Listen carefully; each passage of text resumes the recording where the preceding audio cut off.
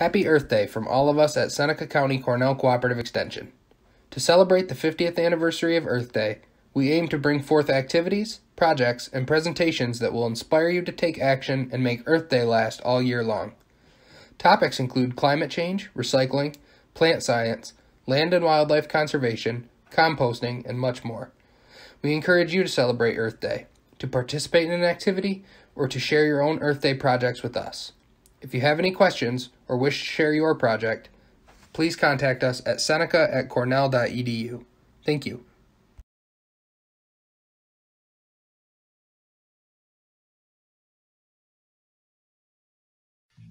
Climate change over time can be measured in a variety of ways.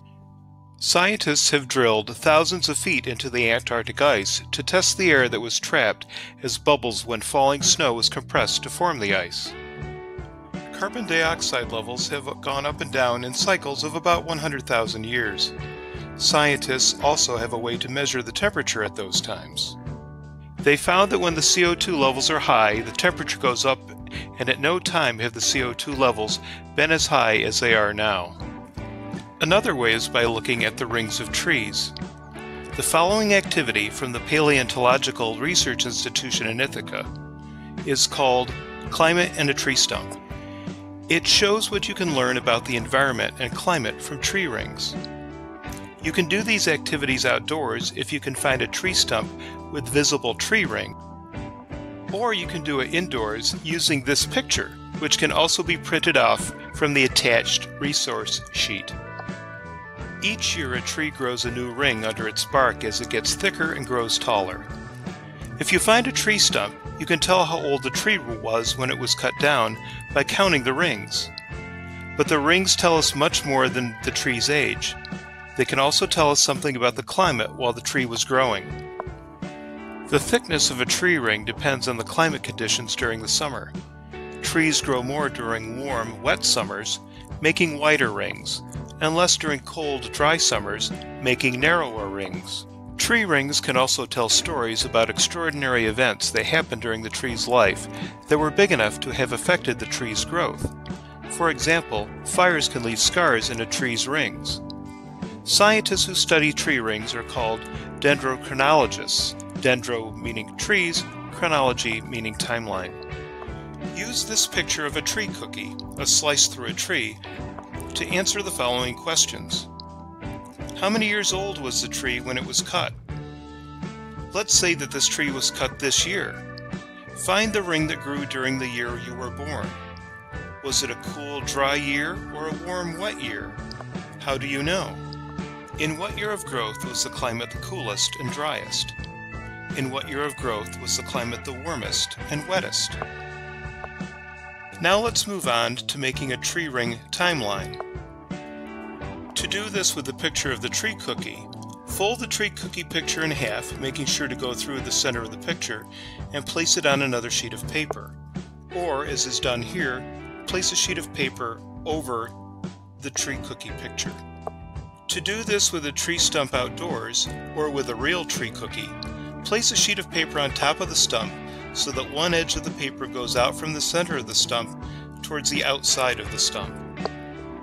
With a pencil, place a small tick mark on the paper to mark the position of each tree ring. Remove the paper. You now have a series of tick marks. Extend these lines so they are about 3/4 of an inch long. With a ruler, draw a line connecting each tick mark. It should look similar to this picture. Label each year, and you have now made a timeline. Scientists can learn about past climate from studying tree rings. While tree rings alone cannot tell the whole story of climate, knowing about what types of environments different trees lived in helped to put the rest of the story together.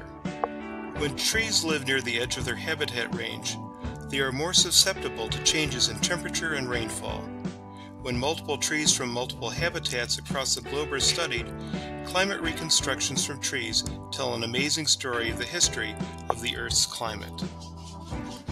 Thank you to the Paleontological Research Institution for making their teacher-friendly guide to climate change available online.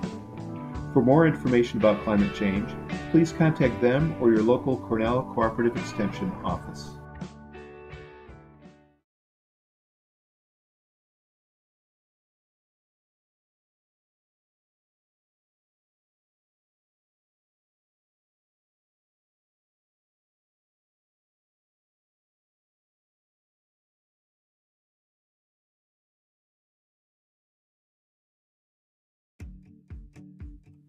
Hi everyone, my name is Rachel Williams. I'm the 4-H program leader with Seneca County Cornell Cooperative Extension, and I'm really excited to be with you here today to share a lesson, an activity that often our Seneca Green teens may do with youth and adults from across the county and sometimes across the state. And before we get started, I do have to ask you a couple of questions. So, how many of you recycle at home? If you do, raise your hand.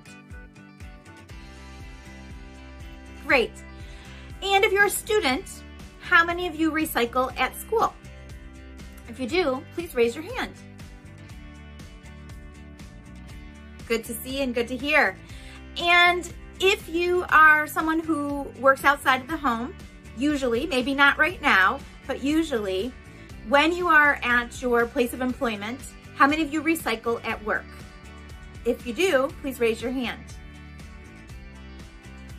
That's great. So nice to know that so many people recycle and hopefully are also first reducing and reusing. But if you don't or aren't quite sure what to recycle or what to reduce or what to reuse, we're going to talk about that today. But before we get to that, we are going to read a book. It's a children's story, but it's great for all ages. It's fun, it's engaging. I'm sure you'll love it. The title of it is Michael Recycle. Michael Recycle is written by Ellie Bethel, and it's illustrated by Alexandra Colombo.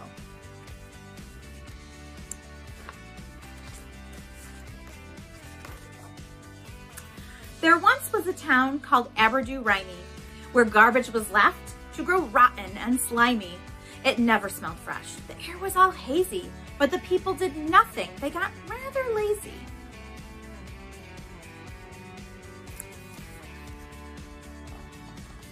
And then something happened that none could explain. It wasn't a bird, and it wasn't a plane. A green craped crusader soared through the air with a colander hat on top of his hair.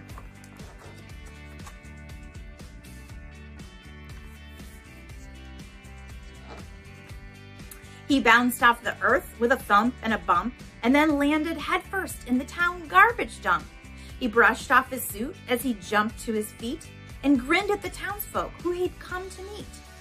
I'm Michael Recycle, and I have a plan, but I need your help, everyone to a man. The sky and the river are smelly and brown. Soon 50-foot bugs will take over your town. Check out, it's a recycling superhero.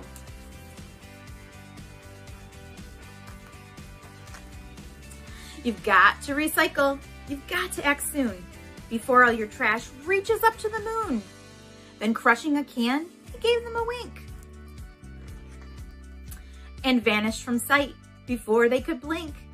Miss Mooskatch exclaimed to her friend Mr. Crew, "Did you happen to hear what that boy said to do?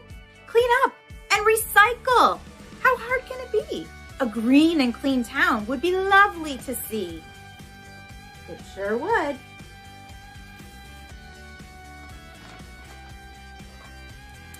They recycled their paper, their plastic and aluminum cans, and even old junk like used pots and pans. They also began the Be Greener campaign. They grew their own kumquats and saved up the rain in rain barrels.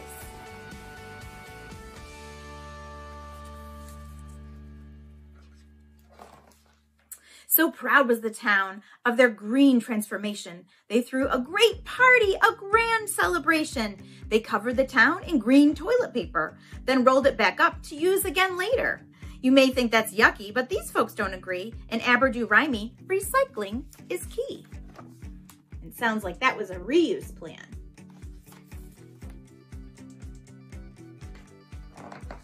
When Michael came back to visit the town, he didn't despair, get angry or frown, for everything looked so clean and brand new. The sky and the river were again a bright blue. Look at our town, it gleams and it glitters. Now nothing's wasted and nobody litters.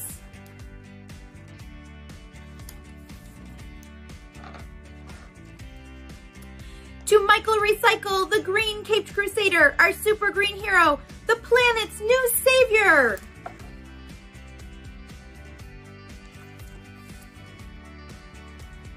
But Michael Recycle was nowhere around. He'd already moved on to help the next town. So if you should see a green silhouette streaking the skies, please don't get upset. The noises you hear, that clunk and that thunk, it's just our friend Michael recycling old junk.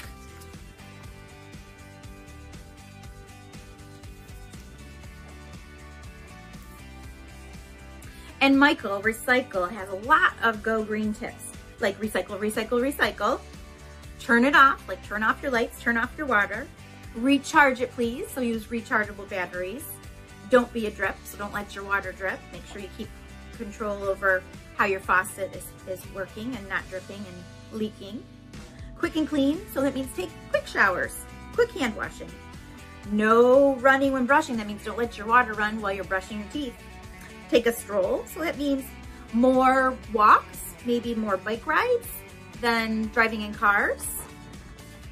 No paper trails, so reducing the amount of paper we use. So reusing paper, scrap paper, things like that.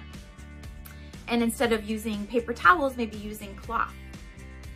Trees, please. So trees are friends of the earth. So plant trees, take care of trees, grow trees. Can it means don't litter. Make sure things go where they need to go. We're gonna get to that in a second. And pile up. So that's a great way to talk about composting. So make a compost pile. So many great ideas that Michael Recycle has about going green. Particularly today, like I said before, we're going to talk about reducing, reusing, and recycling. So I have quite a few different sorting stations back here behind me. Before we do that though, I just want to make sure that everybody knows what recycles.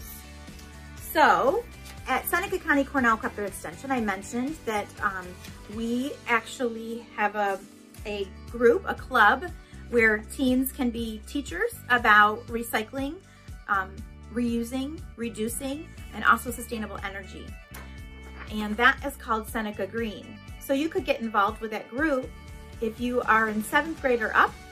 If there's adults that are interested in helping out with this group, we definitely could seek some more volunteers also. That group actually helps reinforce and support our efforts to do recycling education in the county. We are fortunate to be the recycle educators for Seneca County, and we have a number of different things that we have going on to help us with that. We have a website, www.senecarecycles.org, where really everything you need to know about recycling can be found for the county and beyond. We have actually some great resources. We have a fabulous magnet that we give out at a number of events and localities around, and they're also available at our office when it's open. And this magnet actually tells you what recycles in different places. So we're going to talk about that in a minute. And then we also have a beautiful table or chart that gives you everything you need to know about recycling. So just to make sure everybody knows, glass recycles. Newspapers, magazines, paper in general recycles. Metal, aluminum cans, foil, things like that recycle. All these things recycle in your blue bin, which you can have 8 of at your home, or you can have gallon toters. Plastic, anything that's plastic that has a number 1 through 7 on the bottom of it or on its container, usually associated with a triangle, recycles. Now, if it's styrofoam, it does not recycle here in Seneca County. So even if it has that symbol, that triangle, and one of those numbers, it still doesn't recycle here in Seneca County. Corrugated cardboard, so your cardboard boxes, they need to be broken down and they can go right in your blue bin. Box board. So box board is a little bit thinner than cardboard, but heavier than paper. So it's like your cereal boxes. Those can go in your blue bin. And then any other paper, office paper, junk mail, things like that, they can all go in your blue bin. Even if they're colored or if they're shiny, they can still go in your blue bin. And then gable top containers, which I'll show you, but that's like an orange juice container, red juice container. So it has that, kind of looks like a roof. They also. So let's try a sorting activity now. So you'll see behind me here, I have a can, a small can that says trash. Next to it, I have a bowl that says compost. Next to that, I have a blue bin, hopefully you recognize this, that says recycle. And then I have a reusable grocery bag that says return to store. So what happened was I actually was outside, I went for a little walk, and I found this big bag of garbage, or what people might think is garbage. So I thought, you know what? I took a peek and I was like, a lot of this does not need to go in the trash. And I would rather try to not do that with it. So I found in there some plastic wraps, napkin holders, napkin wrapper, water bottle wrapper, bread wrapper, grocery bag, plastic grocery bag, I should say, and a Ziploc, clean and dry. So actually, these plastic items, anything like this, can be recycled. It cannot go in my blue bin though. I do have the chance though to take it back to the store and deposit it right at the store. So I'm really lucky to have that opportunity, and it will get recycled and turned into something new. I took a little bit more look in here, and oh my goodness, there's a lot of plastic in here. I found a plastic milk jug, and that has a triangle with the number 2 inside of it. So I know that I can recycle, right? I remember that. And then I found another plastic container with a number 5 on the bottom inside the triangle. I found out 1 through 7 numbers they can recycle. Now, I have to tell you, some of those things I might be able to reuse. So the plastic milk jug, I might be able to turn into a fun arts and craft project, maybe a bird feeder even. And the container, I might be able to recycle. This is a perfect example of a reuse container. So this container has a number 5 on the bottom inside the triangle, but I'm able to clean this up and I can reuse this over and over again to store my food in. That's pretty exciting. Once I'm all done with it, once it's not in good shape any longer, I would then recycle it in my blue bin though. Let's see, what else? Oh my goodness, there's so many things in this. Oh, I remember that we talked about how corrugated cardboard could be recycled. Now, pizza boxes are one of these. And if they're pretty clean inside, they sure can go in your recycle bin. That's awesome. Let's see, what else? Oh, I know, didn't we say all glass recycles? So I'm pretty excited. I've got some glass containers that I can recycle. They're gonna go in my blue bin as well. Filling it right up. And then I remember that I heard when we talked a minute ago about what can recycle, that aluminum cans can recycle. So I have an aluminum can, and that aluminum foil, clean and dry, can recycle. So pretty excited. I can put that in my blue bin. And then, oh yes, we did say gable top containers. So a container like this, an orange juice or juice container that has a little, what sort of roof on it? Gable top container. I can recycle this in my blue bin. It's all cleaned out and dry, good to go. I think we said box board can recycle. It sure can. So I might be able to do some reuse craft projects with my box board, as I could with maybe some of those other things that I put in a recycle bin. If I'm not going to, I can definitely recycle. Look at that. Even a McDonald's French fry container or wrapper in my blue bin. Let's see, what else do I have here? Oh, an egg carton. Not a styrofoam one, but one made of compostable material. These are awesome. I could totally reuse this to start some seeds if I wanted to. They're perfect for that. I could also use it for some arts and crafts projects or storing some things. I have some friends who've chosen to decorate these and turn them into maybe a jewelry storage, bead storage, something of the sort. Once I'm all done with this and it's really not in that great a shape, I can kind of tear it up a little bit and it can go right in my compost. That's a perfect thing to put in with your compost. It'll break down so nicely. Help with that piling up. Let's see. Oh, I did find a couple things in my bag that I know I have to put in the trash can. Remember, we just said that styrofoam does not recycle in Seneca County. And even though I see a triangle on the bottom, I know that in Seneca County, I do have to put my styrofoam in my trash can. So you know what? Now that I know that, I just am really gonna try to avoid using styrofoam. If I have the choice, if I'm picking the material to use, I'm not going to use styrofoam. Let's see, oh I know, we said paper, right? So paper can definitely recycle.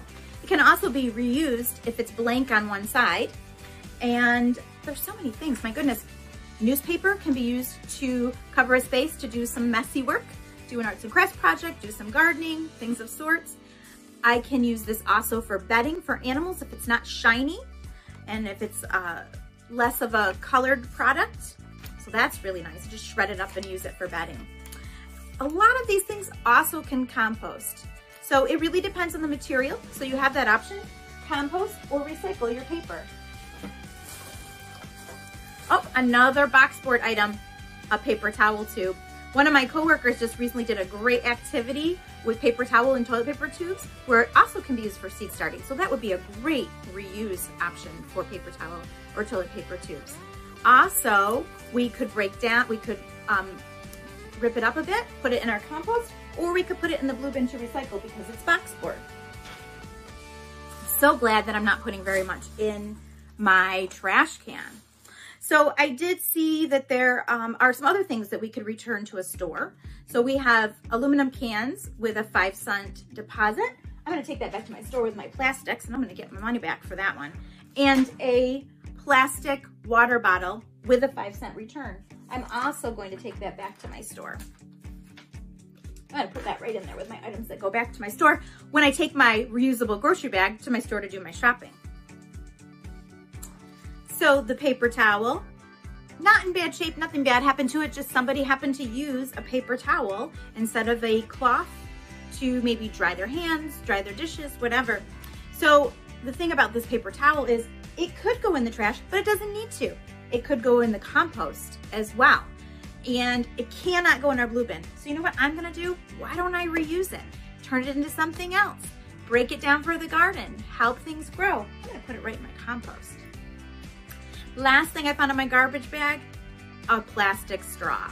So I could wash this over and over again and reuse it till it isn't usable any longer. I could wash it and reuse it for maybe a craft project, some sort of fun activity with my kids. When it's not usable anymore though, I will not be able to put it in my blue bin. I will not be able to compost it. I will actually have to throw a plastic straw into the trash because this sort of plastic is too small to go through the equipment, the machines that are used for recycling at recycling facilities. So unfortunately, I had to put that in my trash. But I only have 3 things in my trash can. Everything else has ended up in my compost, my blue bin for recycling, or my reusable grocery bag to take back to the store. So I'm pretty excited. I hope you are too. We've really helped prevent things from going into the landfill, prevented things from going into the trash, and figure out ways to reuse them by recycling, by reducing. And so one way we can reduce as well as use our recycling and our reuse efforts is to just use less, right? So reuse items like reuse real dishes, real silverware. So instead of plastic silverware, paper dishes, things like that, where we use them over and over again. That will help reduce, as well as buying things in bulk quantities. So let's just review and see how we did.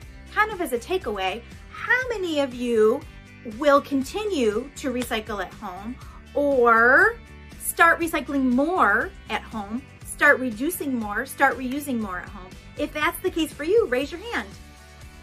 Great. And at school, how many of you will continue to recycle? And if you're not recycling yet, maybe you can talk to your teachers, maybe you can talk to your principal, maybe you can talk to your superintendent about how you can recycle more, reduce in school, and reuse in school. If you'd like to be a part of that effort, that action, raise your hand. Great. And at the workplace, outside of the home, when you're back to it, or if you are there right now, how many of you think that you might try to continue to recycle or recycle, reduce, and reuse more? You could definitely, I'm sure, talk to your supervisor, your employer about that. I'm sure they'd be excited to hear about opportunities to help our planet by reducing, reusing, and recycling. If that's the case for you, raise your hand. Great. So for more information about recycling efforts in Seneca County, please visit us at www.senecarecycles.org, or you can contact us at our office, Seneca County Cornell Cooperative Extension, located on Main Street in Waterloo. We serve the whole county and we'll be very happy to help you with your reducing, reusing, and recycling efforts. Have a great day.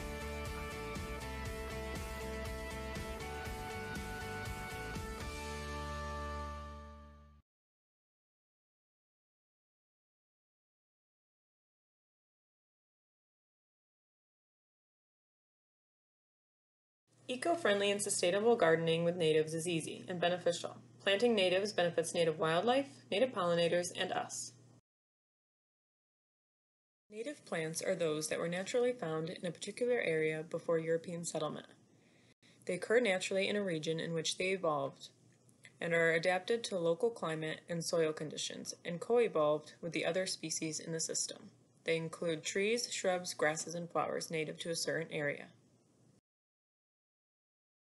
Native plants adapted to the local environment help reduce air pollution, help prevent erosion and runoff, and help filter pollutants out of the water cycle.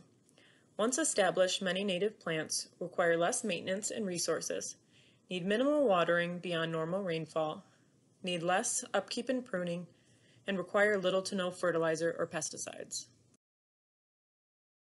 Native plants are the foundation of and support a region's biodiversity. They provide essential food sources and shelter for wildlife. They provide pollen, nectar, and seeds for pollinators like bees, birds, butterflies, bats, and beneficial insects.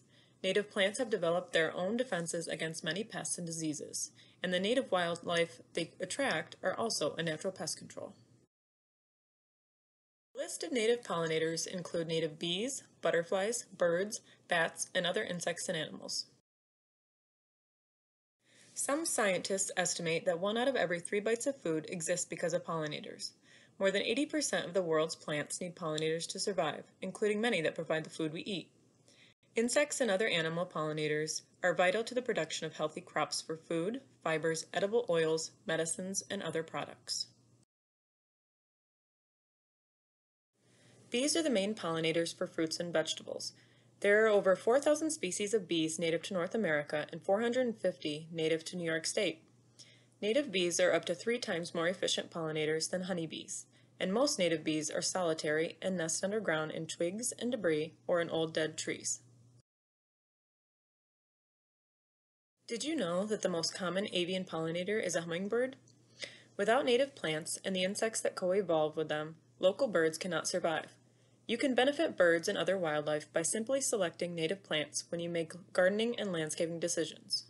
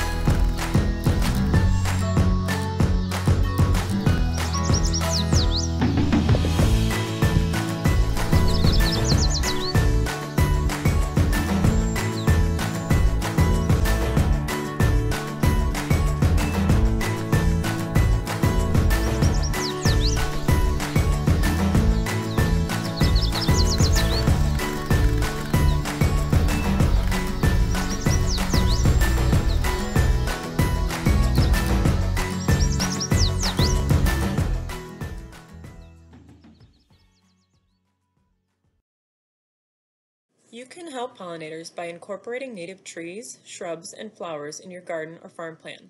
You can provide resources in your backyard or even on your porch or windowsill.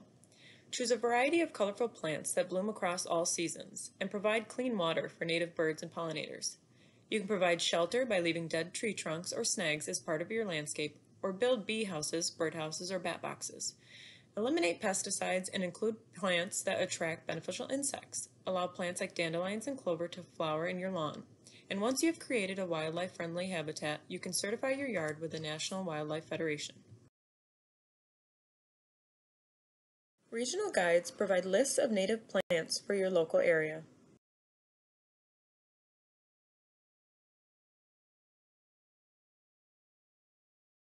To make native wildflower seed balls, use these instructions or copy the example in the following video.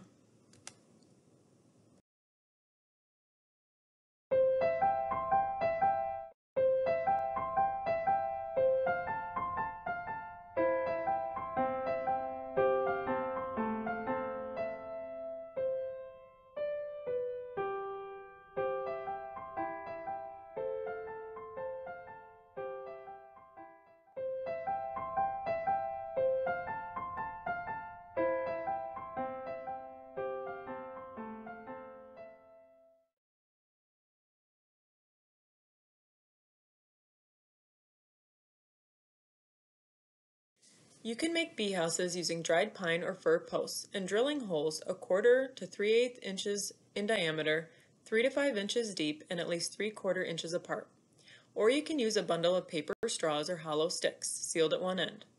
Bees prefer dark-colored homes, so consider charring the front lightly. Mount these so that the tunnels are horizontal and make sure they are in a warm location with southern exposure and protected from rain and predators. These are some more examples of bee houses using untreated scrap lumber. Join the movement to plant natives and garden for pollinators. The art of gardening is not only a form of relaxation, but also of creating change. With every haven we create, we become leaders in the movement to create a world that is nourishing to the very creatures that nourish us too. This video is put together thanks to resources from the New York State Department of Conservation, USDA Natural Resource Conservation Service, U.S. Forest Service, U.S. Fish and Wildlife Service, National Wildlife Federation, the Pollinator Partnership, National Audubon Society, Xerces Society, Finger Lakes Native Plant Society, University of Maryland Extension, and the Old Farmer's Almanac.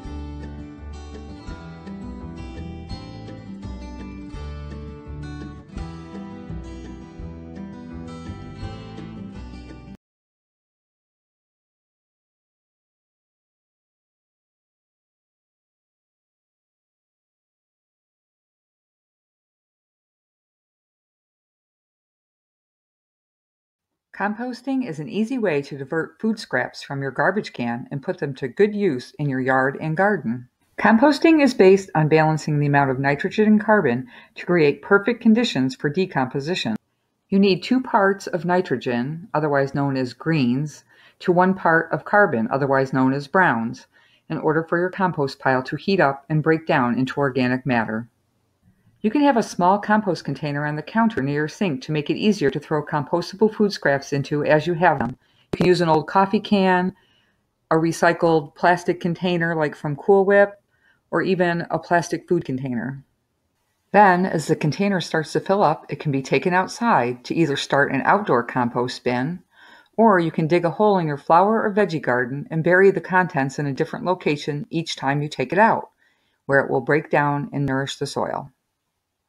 If you choose to have a large outdoor compost pile, that pile will need to have a 2-to-1 ratio of green materials to brown materials and be kept damp to keep the composting process going. Turning the pile so that different parts are exposed and then different parts are covered up also helps to speed up the process. Grass clippings and weeds and other garden refuse can also be added as part of your green materials. But for your small indoor container, just start with some browns that you add to the bottom of your container. Ripped up newspaper or a brown paper bag, cardboard, wood chips, or dry leaves. Sawdust, straw, and hay are also good browns.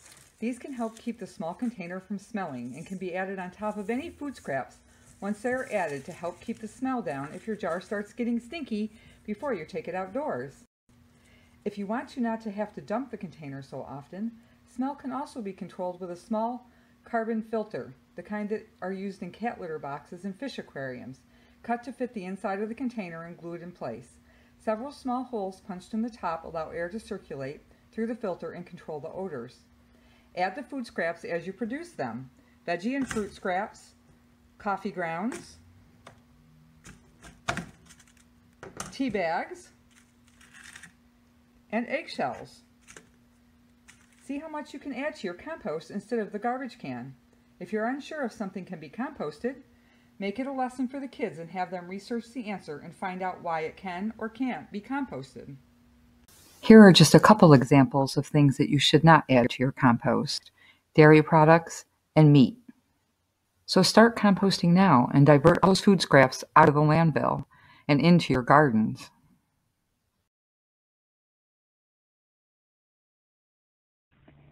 Thank you for learning with us today. Please join us through the rest of the week as we explore local food, sustainability, the natural world, and more. Follow us on social media at CCE Seneca and Seneca County 4-H NY. Visit our website, senecacountycce.org, for more suggestions on how you can begin to make a difference or continue to do so. Happy Earth Day! Thank you for learning with us today. Please